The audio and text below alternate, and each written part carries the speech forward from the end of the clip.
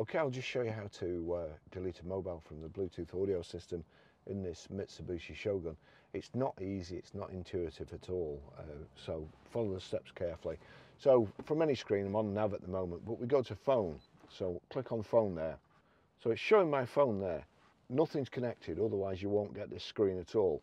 But there's an arrow here, so we click the arrow, and then you've got edit or delete. So I'm going to press delete, and it seems to go back to the same screen, but now we've got delete here.